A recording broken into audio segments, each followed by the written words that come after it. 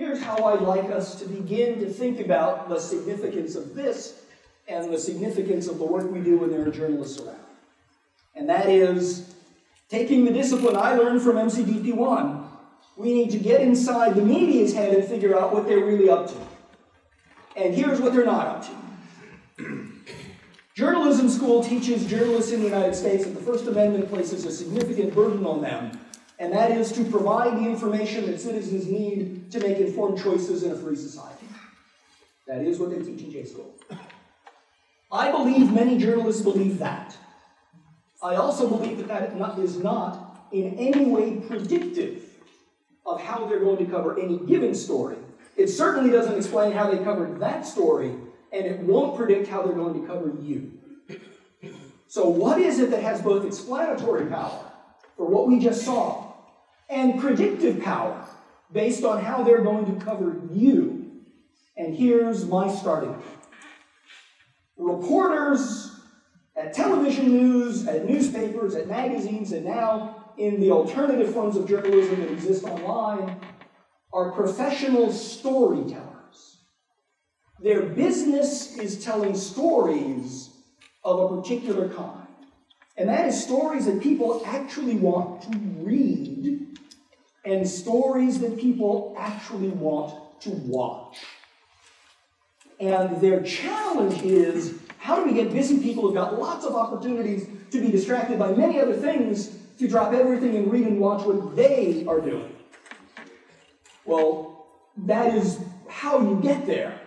But what you actually need is to write something that is so interesting that people will be driven to watch it or to read it.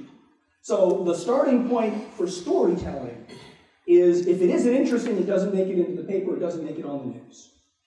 The interesting is a necessary condition of all journalism. The interesting can be a sufficient condition of journalism. It doesn't need to be anything but interesting in many cases. We, and by we I mean serious people, everyone in this room plus others, tend not to spend our time worrying about or wondering whether what we're doing is interesting.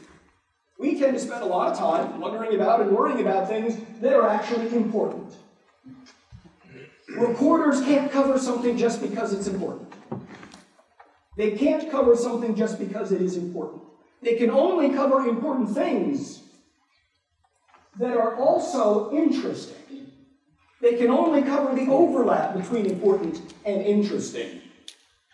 That creates an opportunity for the Marine Corps, but it also creates risks. The other challenge of journalism, based on them and how serious people operate, is we have a duty to get things right. We have commitments to be accurate in the things we convey. They don't.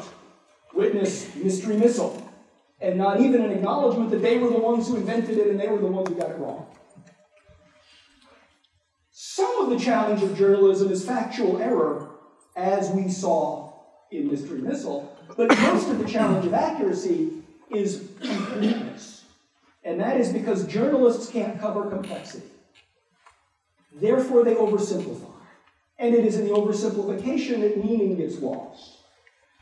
The good news for us, who focus on the accurate and the important, is that there are opportunities where the interesting, the accurate, and the important overlap, and that becomes our safe place.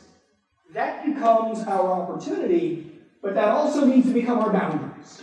And if we're going to talk to reporters, we need to talk to reporters within those boundaries of the overlap of interesting, important, and accurate. So our strategy, if we want to advance the story, becomes very simple, and it's a three-part strategy.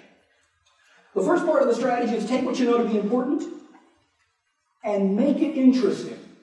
And make it so interesting that the reporter will want to cover it. PAOs are really good at this. PAOs know how to do this. The second part of the strategy is much harder. And that is, don't say anything more interesting than that. And in particular, resist the temptation, resist the invitation to say something more interesting than that. And the third part is, to the degree there is complexity, simplify it yourself. We're going to look at how difficult that second part of the strategy is. But let's first focus on the first part of the strategy. The interesting is what the reporters are always looking for. We need to know what reporters consider interesting.